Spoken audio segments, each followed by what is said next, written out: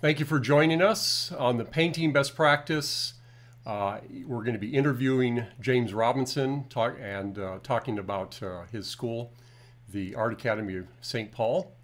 Before I begin with Jim, and also Fina will be joining us too. Before we begin, I'm going to I'm going to talk a little bit about painting best practice. Sorry, a little technical difficulty there. We're going to talk a little bit about painting best practices, and when I introduce Jim, we're going to get his major takeaways on what he learned from the painting best practice workshop. So the okay. It's double. Oh, I'm getting an echo, I guess. So let me. Excuse me. See if I can clear that. Okay. Hopefully that cleared. I was getting a little bit of echo. Hopefully that cleared it. We'll see. Anyway, the Painting Best Practices workshop we started in 2013, not to teach people how to paint and draw. That's obviously left to the teachers like James Robinson. So Painting Best Practices helps artists understand the materials and the processes that result in better crafted paintings that have better longevity, paintings like we see in our museums today by old masters, where they clearly understood the materials and the processes they were using in order to make these paintings. So the choices that artists make in their materials and practices will help them make better choices and better decisions. And I'm sorry, I'm just trying to look at some of the monitor here, and there was some issue with the sound. So, but some of you say it's okay, so great, we'll continue on. So these choices that artists make are very important because they then determine, of course, the outcome of many of the paintings that we see. And so I'm going to introduce now James Robinson, who is the founder of the Art Academy of St. Paul. He took this course back in 2017 as it was a 3-day workshop. Of course, after the COVID pandemic, we decided to move from a 3-day workshop into an online format. So some of you are already familiar with the paintingbestpractices.com, where we have the entire workshop course now as a webinar over a period of about 18 hours with additional questions and answers from a recording of a live webinar. We plan to also do another live webinar sometime this fall, probably perhaps September or October. So let's begin with Jim, and I'm going to introduce him now. Welcome, Jim, and to our discussion here. I want to thank you for joining us. Oops, and we seem to have lost Jim. Wait till Jim comes back. There he is. Okay. Great. All right. You're back with us, Jim.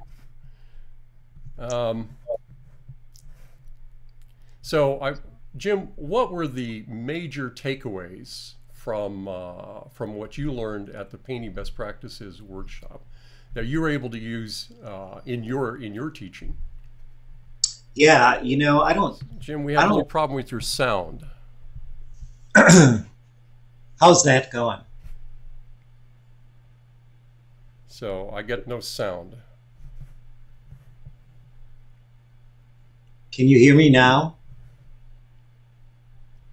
Still no sound, Jim. Oh, apparently you're muted. You got your mic off. How's this? Okay. Great. Okay, sorry. Okay, sorry, Jim. You're there. Yeah, right when you started, I lost the connection. Sorry about that. Okay. So yeah, we got your sound now. Yeah, I'm 61, and I don't really think people of a younger generation realize what natural pigments has done for us.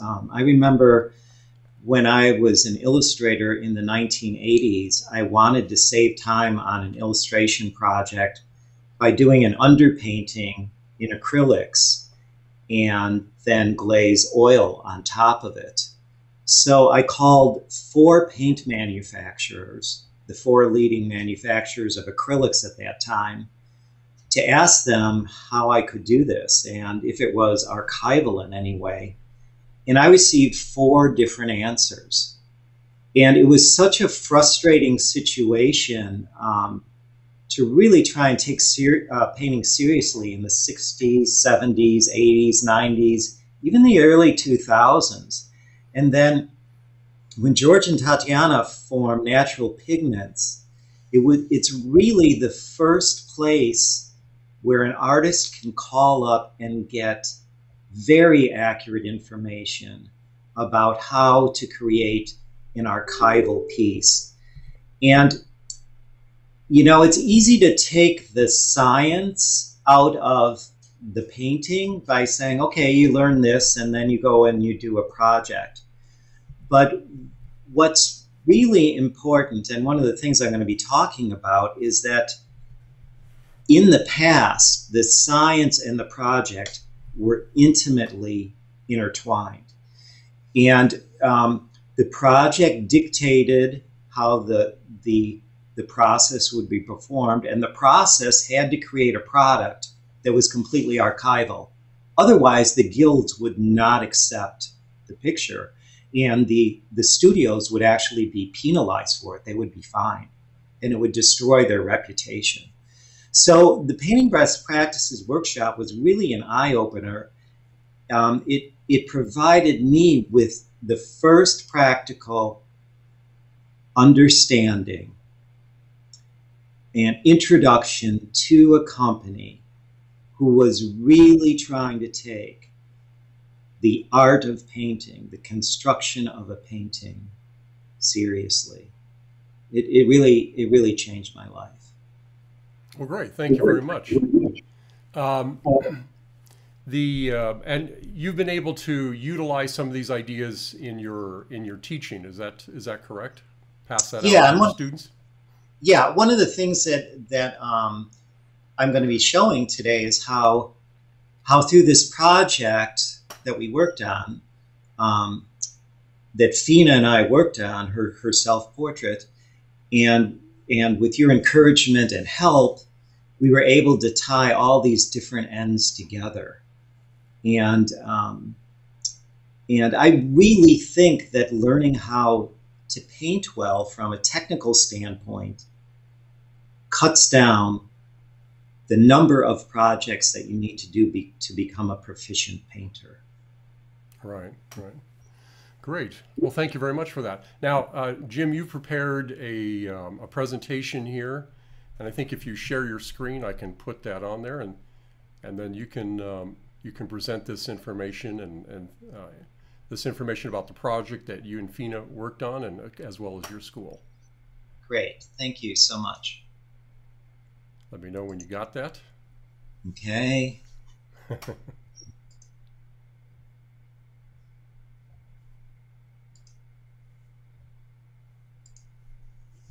There we go. Great. So I entitled this this presentation, Embracing Apprenticeship, because I really think people have a general misinterpretation of what an apprenticeship was and how that affects teaching and learning. So we're going to get rolling here.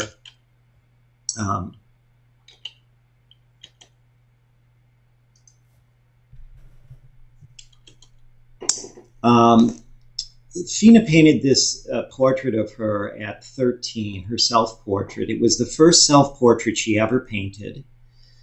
It recently won 2nd place at the Oil Painters of America 30th National Exhibition and was exhibited in California. We painted it exclusively with Natural Pigments products. It was done on an Artifacts lead primed extra fine linen all in panel 532, and we use exclusively Rubelov oil paints and mediums. Now, who's Fina? You know, Fina's had a lot of recognition. I've known Fina since she was about 5 years old, and she received her first portrait commission when she was 15. In this picture, you can see her holding that commission. Unfortunately, this photo is really dark, and you can't see the lustrous color on this little girl's face. She's gone to the Florence Academy on scholarship. She's been at the FACE, the Figurative Art Convention, on scholarship. There she gave a 10-minute lecture and received a standing ovation. The lecture was titled "The Role of Youth in the Rebirth of Figurative Art." She's been interviewed on local Minnesota Public Radio. She donated her first portrait to a health group that works with little kids who have terminal illnesses. This was the portrait she did. I think she was 15 when she drew this. Really great charcoal skills. And Fina is also the youngest artist representative for Nitram Charcoal. If you buy a Nitram starter kit and turn it over, there's a little biography of Fina and one of her drawings on there.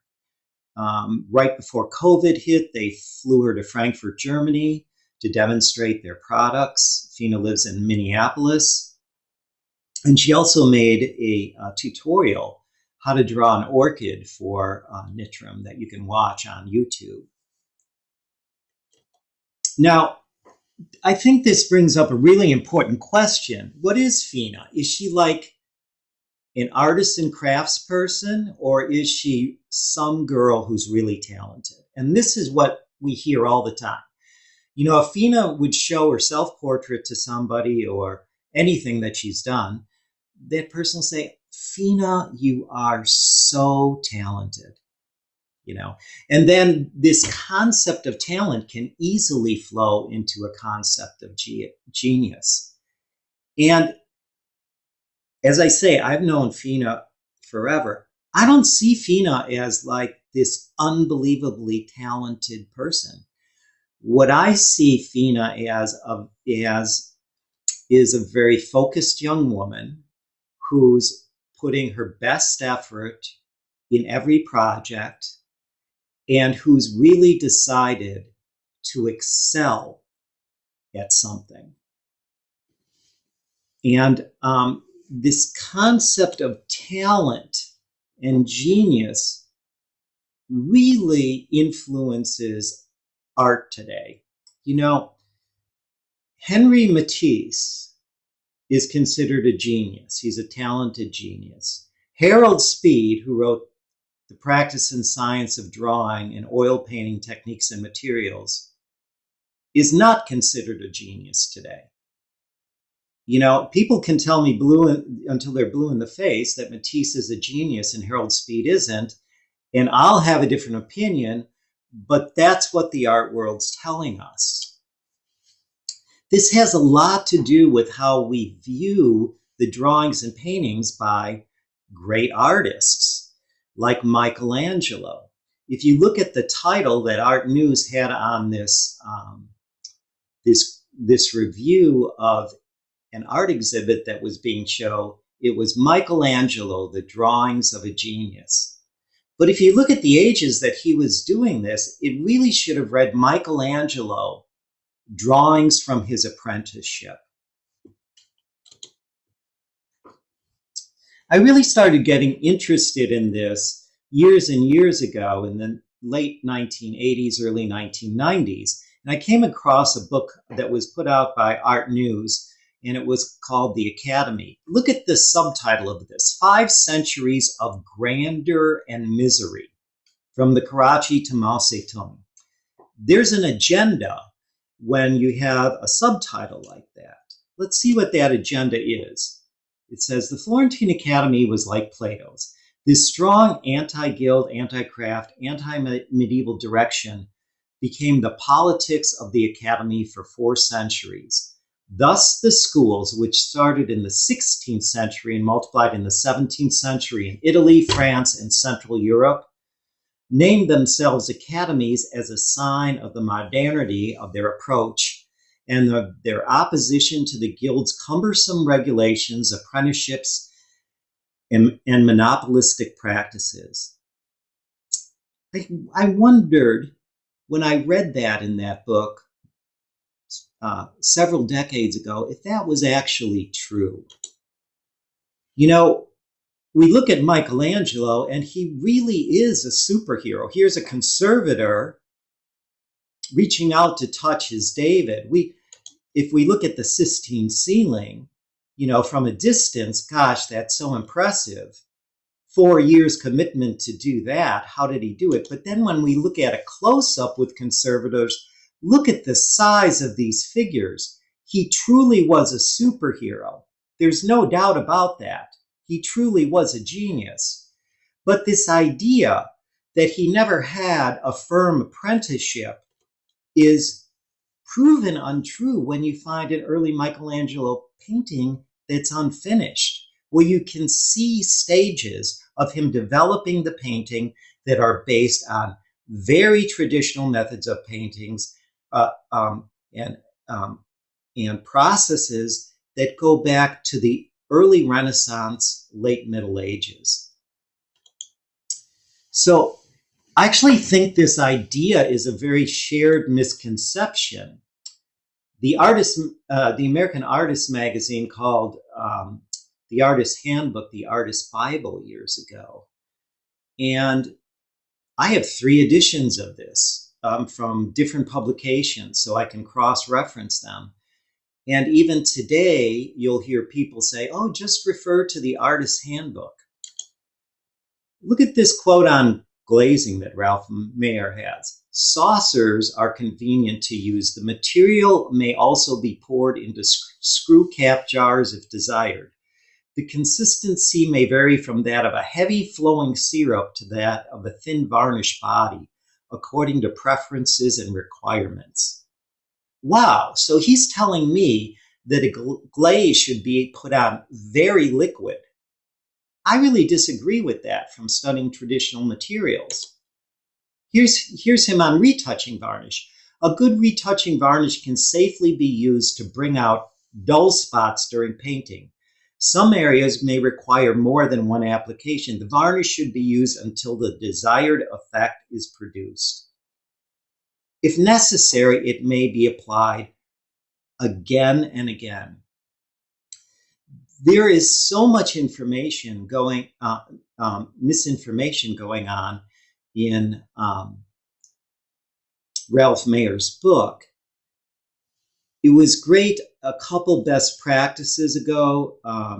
George got a question about Ralph Mayer's book, and he said it's a great book as a document of art technical theory, but in terms of accuracy, it's really not an accurate book. So we end up with this idea that there's this medieval craftsman who had all these rules and regulations, and then the Renaissance artist came around, and he's working as an individual. He's this unique person, and he's working kind of from his heart while there were all these restrictions on these medieval craftsmen that didn't flow into the Renaissance.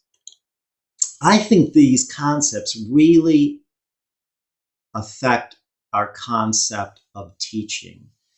The idea of efficiency in teaching is often bypassed with these concepts. Today, in traditional drawing and painting, the prevalent idea is to attend an atelier, and that atelier will be based on a 19th century French model. And it's a fantastic model. There's no doubt about it. That usually starts with Charles Bard drawing plates. And from there, it evolves into a 4-year program. But what I want to look at is the past reimagined from that concept. This really came about because I had to do a talk a couple of years ago for an early music society, and they wanted me to talk about the exchange between early music and Van Eyck paintings. So, of course, Van Eyck's most famous painting is the Ghent altarpiece. And I started reading some books. I took an offbeat path on this. I had read earlier Barbara Tuchman's A Distant Mirror, which kind of reimagined history from the 14th century. And I thought, what if I did that with this lecture that I was going to give? So instead of reading books about Van Eyck and his painting methods, his assumed painting methods, I decided to go back to the Middle Ages and read books like Art and Beauty by Umberto Eco. It was a real eye-opener to me. It really helped me to reevaluate the way an artist's workshop was set up. We have this idea, and this is from pictures that we see of St. Luke painting. And here we have a woman that would be painting, doing this as more of a serious hobby in the Middle Ages, that apprentices spent the majority of their time doing grunt work. And you can see that in the painting of the woman, that behind her would be a young apprentice who's spending a lot of time grinding paint. So ArtSpace says that apprenticeship, artists entered as apprentices doing menial tasks until they proved themselves talented enough to learn the art of their masters. That's a crazy statement. They're not proving themselves to get training through their talent. That would be inconceivable at that time. The second quote, if you're a recent grad of a top MFA program, your chances are good. Although these days you're more likely than not to end up as an unpaid intern, which really isn't bad. Just think of it as the contemporary parallel of an apprenticeship in a Renaissance bottega. That paragraph is also very misleading. An unpaid internship today has no correlation to what was going on for an apprentice in a Renaissance bottega. So what was a Renaissance or late medieval artist's workshop like? It was a small business. Up front, you had people dealing with sales. They were trying to sell the goods. And these goods could really vary. Someone could come by and say, I need a tavern sign painted. I need my house painted. It could, there's a festival coming up and I need a banner for my booth. It could be anything that had to do with drawing and painting. Then there was the bottega, and that was the workroom. And it was a very crowded place where people were doing a variety of different tasks. It was like a mini factory. And then there was the studiolo. And that's where the master could disappear into a room and contemplate issues of design and, work on the finances, running things. Here's an engraving by Dürer of St. Jerome in his study. I thought it was very fitting for this idea of a room of contemplation that would accompany the bottega. But that's the ideal. The reality was the studio was very lively with a lot of interruptions. Here you have an artist with all his models taking a break. And so you're having visitors come into the studio. or the bottega. And the other thing that we really fail to understand is how much family flowed into these bottegas. Often the building that the master was in and where he lived were the same building. So his family was coming and going. Here the kids had their sleeping quarters in a little area of a studio, and you can see the master and the mom outside with the kids. So there's a lot of stuff going on, a lot of interruptions in this bottega studio space. So the apprentice comes along. The dad and the mom come with the young child, and they say, okay, I want you to teach my child how to draw and paint. And we think of this as a very one-sided contract.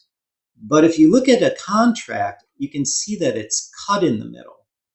So what these documents were is the same thing was written on two sides of the document. Then the document was cut in half in a zigzag way. If the zigzags perfectly met up, they knew it was from the same contract. Also, the parties would take the contract to a lawyer in town who would copy the contract, so they would have actually a third and fourth copy of the contracts. Now, this was really interesting when I found this out, because I thought this was a one-sided obligation where the parents are turning over the child and they have to pay the master a certain amount of money for training.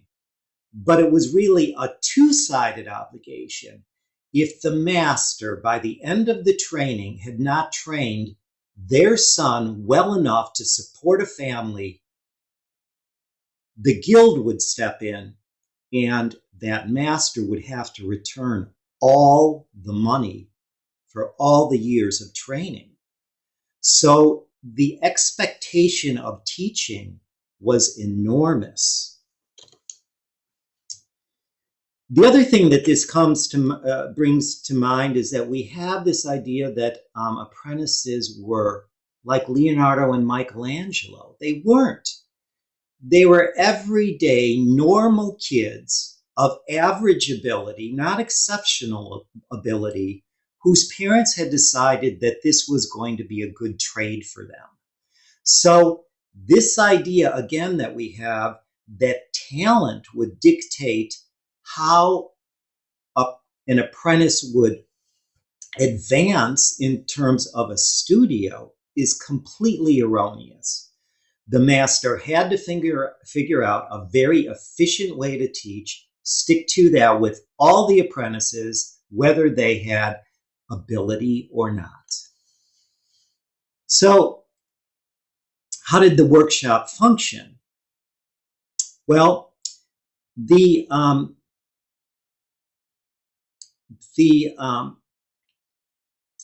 workshop was composed of people at all different levels of training and the master.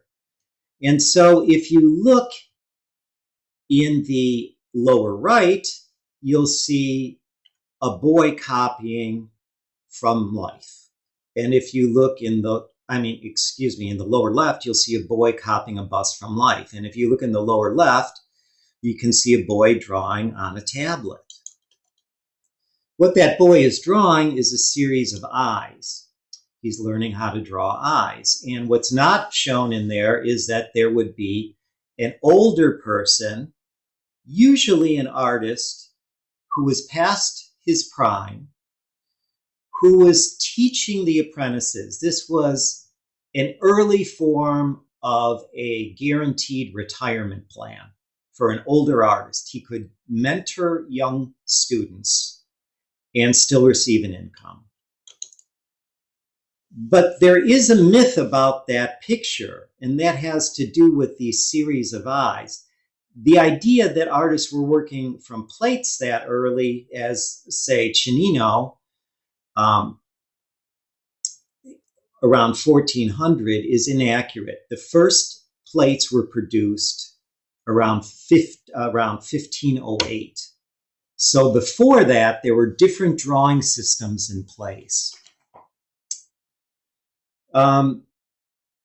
The activities at a drawing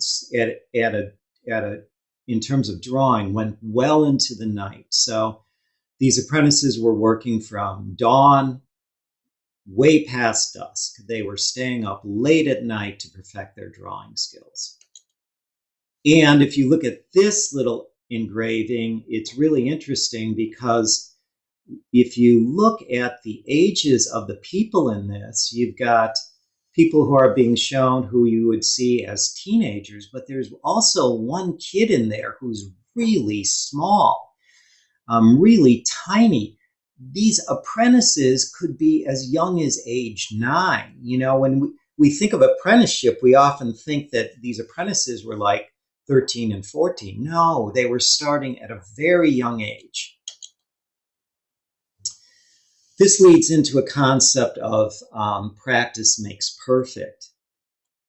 The motto, practice makes perfect, comes into being around 1550. Before that, that phrase, no reference to that phrase can really be found. And two things are being expressed in that phrase. Experience is the best teacher, and repetition is the mother of study and learning. This phrase comes at a really interesting time in art history.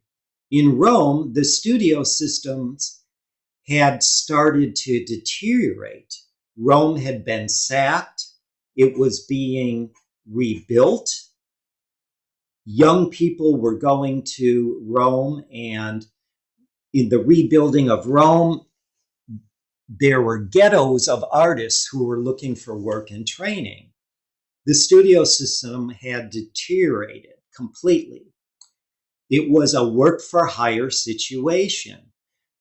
Young kids were arriving there thinking they were going to get apprenticeship, but what was happening is they were running errands or doing the grunt work, grinding paint and things like that, and they would be hired for a day or two.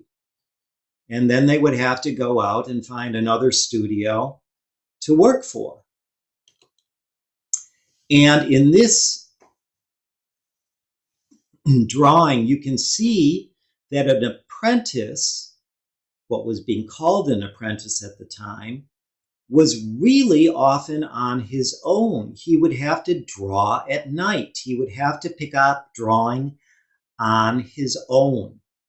So this idea of practice makes perfect comes about when a teacher, the master of the studio, could say to the apprentice, I'm not responsible for your drawing, grind the paint. What you have to do is practice drawing. Practice makes perfect. So these are some of the things I've talked about, and it really flows into this idea that is so current today that you need to put in 10,000 hours to become proficient at something. And Edgar Payne even encourages this. Learning the art of painting is not an easy task. It takes a great deal of intelligence, keen analysis, study, and practice. What's not mentioned there is it takes a responsible, good teacher. That's what's being eliminated.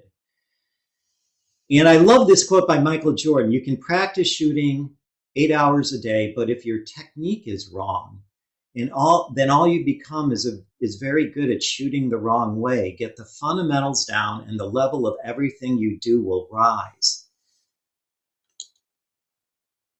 The quote before practice makes perfect was use makes mastery. To me, that's a very different phrase. What it entails is a master saying to an apprentice, look, I will show you how to use these products. And after you use these products, you will become a master by using them. And we have commissions here that need to be fulfilled.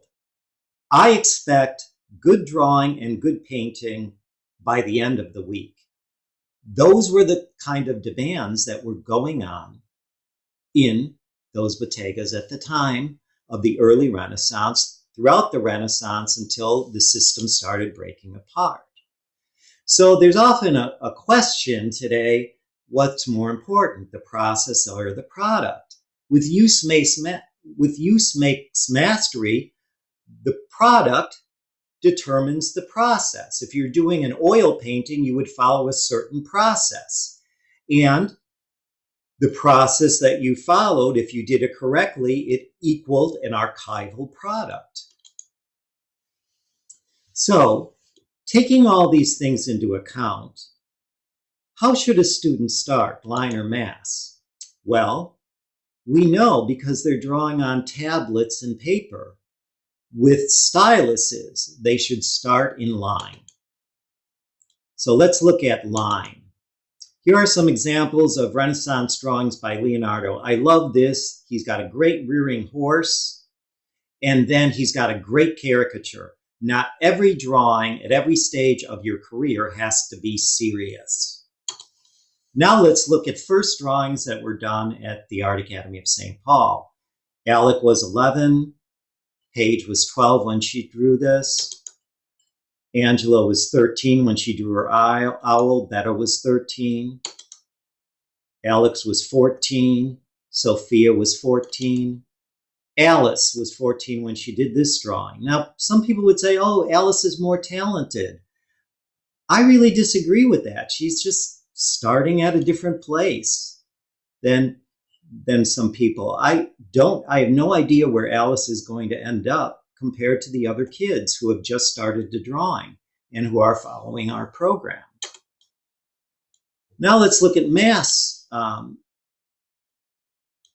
Today, universally, in most schools, mass has to do with charcoal drawing. But if you look at the past, that is also questioned. If you look at early Raphael or Albrecht Dürer, what they're doing a lot of is pen and ink with wash. And of course, Albrecht Dürer is the first great watercolorist of all time. So it's from these projects that we take our key. Here's an early watercolor by Ellie, an early watercolor by Ellen. Ellie's 11 when she did this. Ellie's 13. Aiden's 13 when he did his tiger. Cheryl's 13 when she did her parrot. Micah did this stunning watercolor at 13. Madison was 15 when she did her rabbit, and Madison was 15 when she did her first landscape in watercolor. Here's a close-up of Madison's watercolor because it's just so beautiful in the color and technique. It's great. You know, here are some more by various kids. Just a stunning watercolor by Alice. You know, Allison, maybe she's done three or at most 4 other watercolors in her whole life, and she's doing this. This beautiful one by Hannah. Again, maybe 3 watercolors, maybe 4 before doing this. This feeds into expectations for a first oil painting. This is Leonardo's first oil painting. This is right out of the gate. He may have had a little instruction before this, but the expectations were that you're going to do a great oil painting that can be sold as a studio original. So here are first oil paintings at our school. Jenna had never oil painted before when she did this Impressionist painting, and Ellie had never done oil painting before she had done this painting. So now let's see how this all ties into Fina's self-portrait. I got the idea from Fina's self-portrait because I looked at early self-portraits that students were doing at different ages. The most important one is always Albrecht Dürer's self-portrait that he drew in silver point at age 13. And Sir Lawrence Alma-Tadema's portrait that he did in oil at age 16. You know, I thought, my gosh, if Albert Durr could do that at 13, and Alma Tadema could do that at 16, I bet Fina could do that at 13 and 16. Why not? So the first thing we did was started with a charcoal self-portrait. Fina learned charcoal by doing this copy.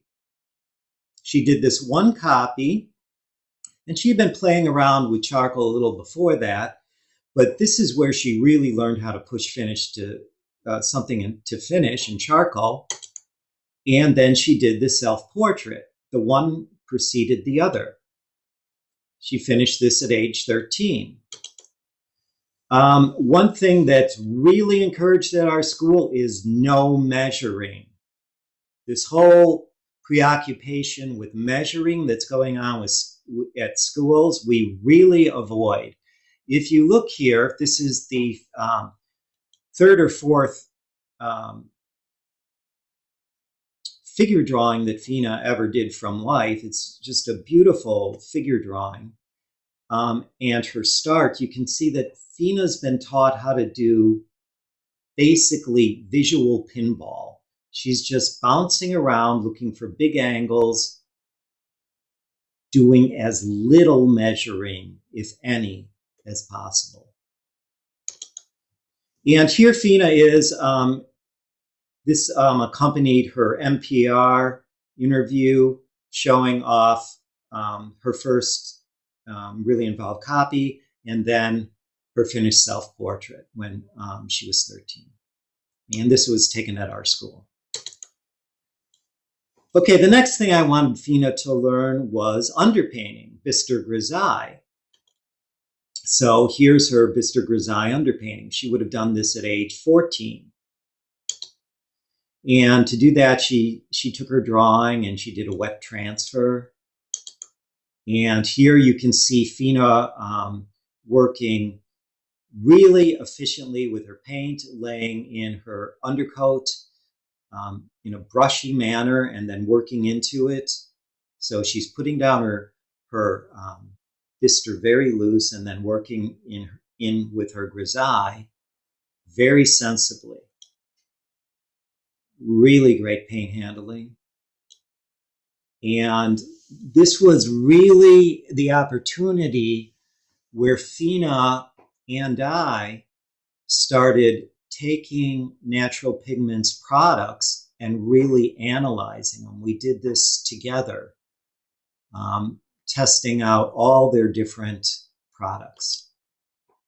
Now we get into her color self-portrait. Fina started her color self-portrait after she had finished her grisaille when she was close to her 15th birthday, and she finished it when she was age 16.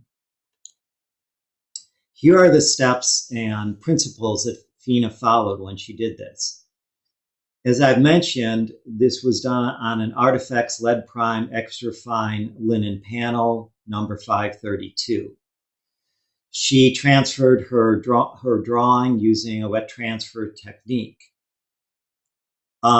Then she covered the drawing with a mixture of bone black, underpainting white, and Rublev's transparent base. It was used as a ground to take that transferred drawing and lighten the transfer line. She did an abbreviated underpainting in Natural Pigments Rublev's Cypress underpainting light. And then Fina and I spent a lot of time researching William Bouguereau's painting methods. I emailed George and asked him to give me an equivalent to Natural Pigments Rublev colors that were equivalent to Bouguereau's colors, and this is what he supplied me with. So we took that, and Fina started doing a color chart. There's her color chart of the primary mixes. And then we decided that she was going to use oleo gel as a medium. Most importantly, this was done in 3 rounds from start to finish. There was no chasing and there was no backtracking in the painting. She did not get lost in the middle of the painting. Very rarely did she have to ask me what to do next. And here you can see Fina mixing up some of her flesh tone mixes. You can see by the size of the brushes that she was towards the end of the painting process. This was in her final round. And here you can see the painting under raking light before it was varnished. Just a really fantastic self-portrait. And, you know, like I say, Fina has only painted one other figure up until this point. And that was that commissioned commissioned portrait of a little girl. She paid this really nice tribute to me. Lately, I have been spending my time at the Art Academy of St. Paul working with Natural Pigments paints to get a similar configuration of Bouguereau's palettes. I have made a color chart to refer to. Now I've started to apply a thin layer of color values onto my underpainting. I began slowly, but I understand this method. I am progressing much faster and it is becoming more and more fun. Then, you know, she did a charcoal tribute to her mom, celebrating the day that her mom sent her off to kindergarten. And then she painted a tribute to her great-grandmother. Now, this was a different kind of project using Natural Pigments paints. And here, I wanted Fina to do this alla prima. So this was all done in one painting round. To do that, I took all my Natural Pigments paints and recorded their drying times. And what I found is that the cadmium colors stayed very wet for the longest time. So then Fina did a warm-up with her new palette of cadmium colors with some other colors added that were also slow drying. She did this butterfly in, I think, 2 hours. And, whoops. And then she finished her painting. These methods hold true for adult art instruction too. Ben King's a student of mine online. This is the first underpainting he's ever done. Here are his samples of Rubelov colors to figure out Bouguereau's palette. Here's his first color study that he's ever done. Bob Upton, who's a local landscape artist, he did this alla prima. He's come to me to learn traditional techniques. Here he's doing an underpainting and overpainting. Another one. This is from an article that was in Plein Air magazine on Bob. And here you can see he's doing a Bonington copy to learn underpainting techniques and how they can affect his painting. And in this alla prima study that Bob did, you can see in the rocks up top how it's full of underpainting. I did want to mention Jeff Larson before I go, the Great Lakes Academy of Art. We've been really fortunate that we've set up our kids program at the Great Lakes Academy. Jeff asked us to do that, and it's a school I really believe in. Jeff's really doing great work up there, and we have 3 students now who are in their full-time program. And here's our contact information. So that's our presentation.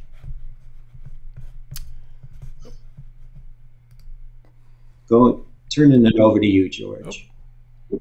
Sorry. Oh, sorry. Sorry. Let me.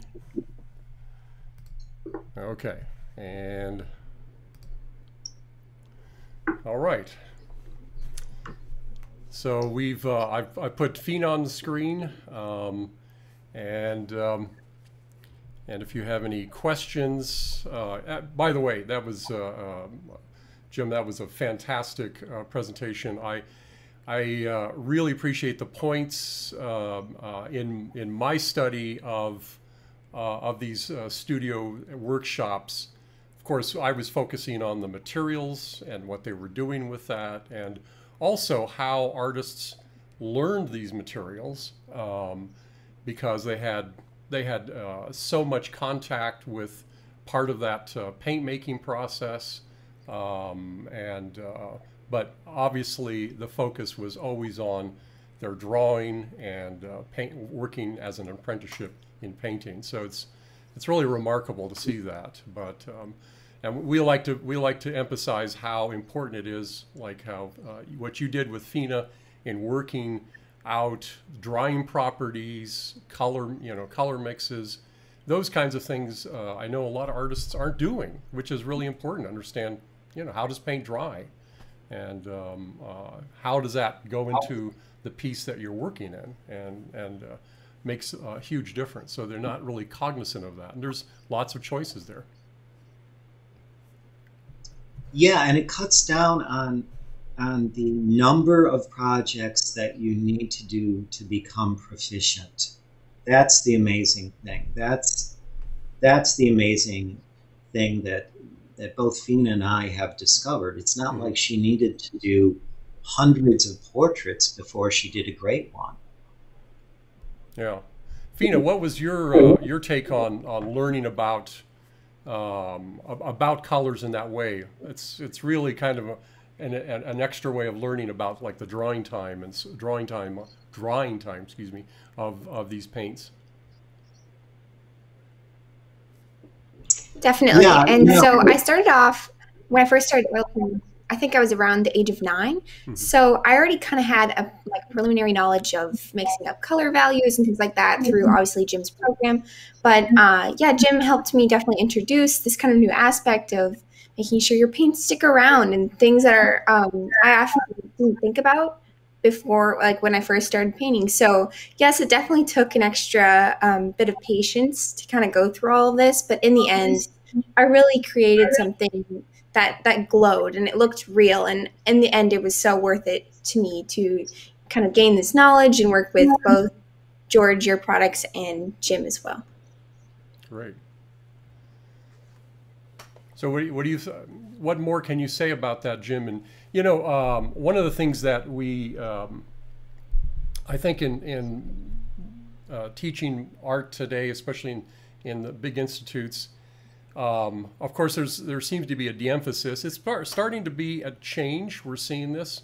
But there's been such a large de-emphasis on craftsmanship or learning how to do things, and obviously the how the apprenticeship programs worked in the medieval period and the Renaissance. What would how does that? How do you work with that and counter some of those things today? Yeah, I really think this just keeps coming back to this concept that we have at our school, is that, like, every kid who comes in is talented. And if we have that belief,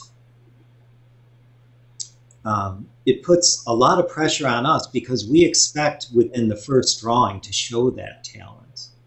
And so it's really made us reevaluate how to teach people how to draw and paint well, because we can't spend a lot of time, doing multiple projects. One of the things is that there are a lot of books that are being put out, like, do these drawing lessons, and you don't need to do a lot of drawing lessons. You should start out with the idea that your first piece is going to be exceptional, and hold that in your mind. And if you do that and you follow very precise, logical steps, your first piece can be exceptional. Yeah, and it shows up in what you're doing. You know, there's not enough credit given to teachers today, and especially if they're doing things like what you're doing there. Obviously you're getting a lot of good results, and that is absolutely amazing. Really hard to comprehend why this isn't done more often, and I think we can gather so much information from the past and building on that rather than just tearing it down or ignoring it. Right. They're also very interesting too was the points that you brought up about modern art textbooks like Ralph Mayer's textbook, which is, I know when I was going to school, everybody was handed that book, and that's true. That quote you said, it was considered to be the Bible, but as we found, it's a good snapshot of that period of time, but certainly we can't really rely on it today because it's so, it is just so stuck in that period of time, mid-century, mid-20th century. Right. So what are you using? You mentioned a few things. You're using some texts, or do you draw upon any? Of course, you showed the bark drawings from the French Academy. Right. The main thing that I do is I'm an art history fanatic, so I'm always reading an art history book, and I would say that instead of reading, say, the Barg Jerome book, drawing book, the Charles Barg book, I would be reading more things like the National Gallery technical bulletins, because I get more insight into those types of books. And what's really exciting about art history right now is that there are people who are coming along and saying, hey, wait a minute, let's reevaluate how we perceive a studio to be. Maybe it's not like what we've been thinking. And coming across some of those texts have really helped me. My two go-to books, my two favorite books of all time are Harold Speed's two books, but also Solomon J. Solomon. I try and read those books every year, but I'm not just reading them, I'm outlining them. Because I really feel that those two books are the standard that we should be having. They have so much insight into how to train people efficiently. But you can't read them in a superficial way. They're written in an older style of writing, and you can go through those books and not really take anything in. But if you slow down and start outlining them, wow, the process is really amazing that they're trying to pass on. Great. I just wanted to say too, sorry. Sure. I mean, we've talked a lot about teaching, but you know, after this talk, where Sarah Howard and I, who own the Art Academy and we're the primary teachers there, we'll be going to one of our kids' grad parties who goes to the school, Liam, who we've known, you know, since he was, I don't know, maybe 8, and he's graduating from high school. And one of the big things about the school, I can say this very clearly about FINA, is that the relationships that we're forming with these kids mean so much to us.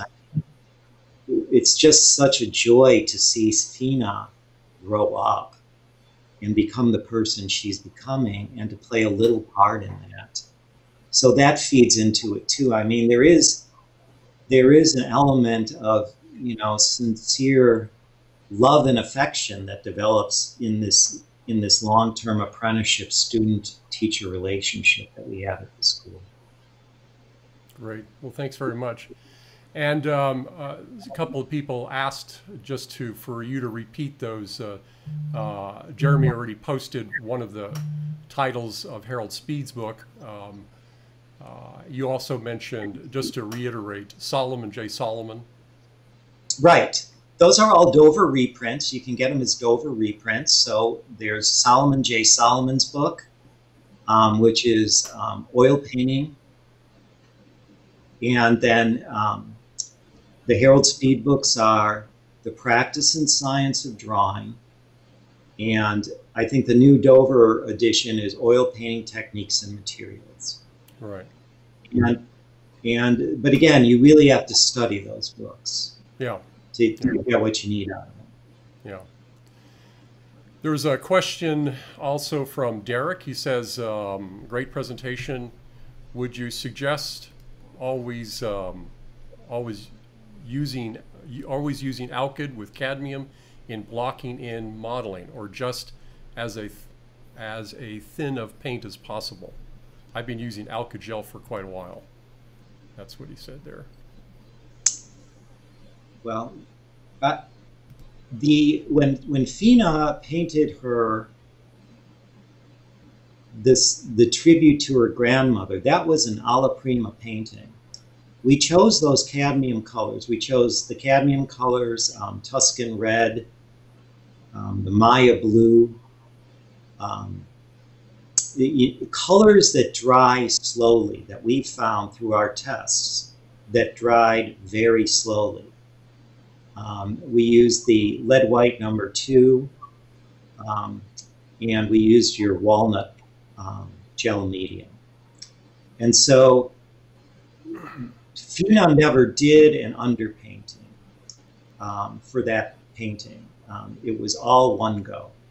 The reason that we use cadmium colors, we wanted them to be slow drying so the edge would stay wet. So when Fina finished a little section, maybe she painted an egg. Maybe that's how much time she had that day. She'd paint the egg. And she would return the next day. Those edges would be wet, so she could fuse those edges so it would look like it was all done at once.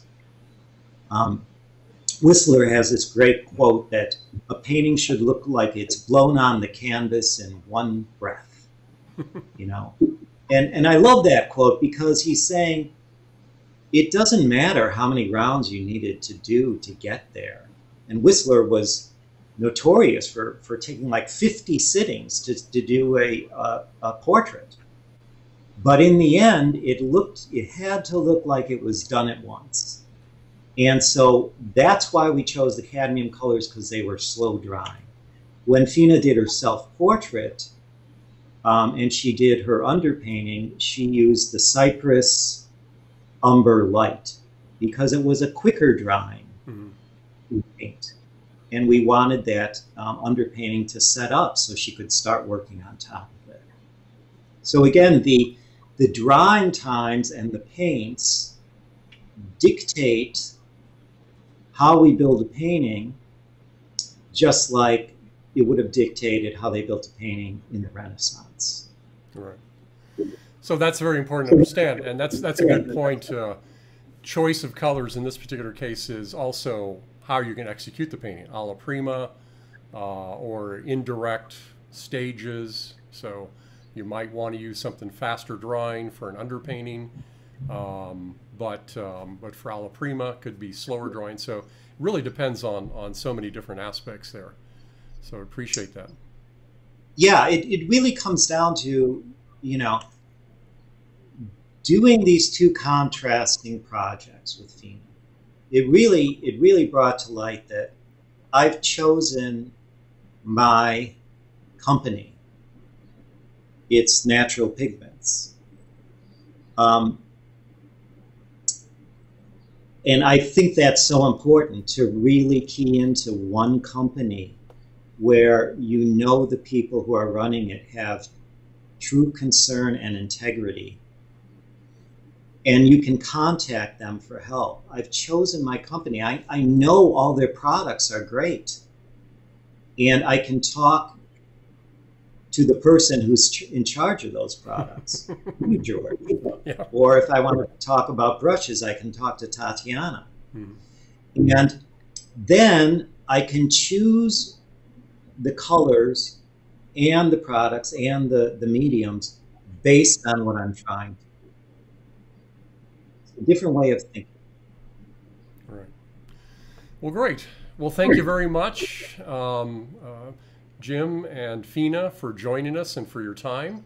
And we want to thank our audience for joining with us. And we hope to see you at the next Painting Best Practices Artist and Interview. Thank you. Take care. Okay. Thank you. Bye now.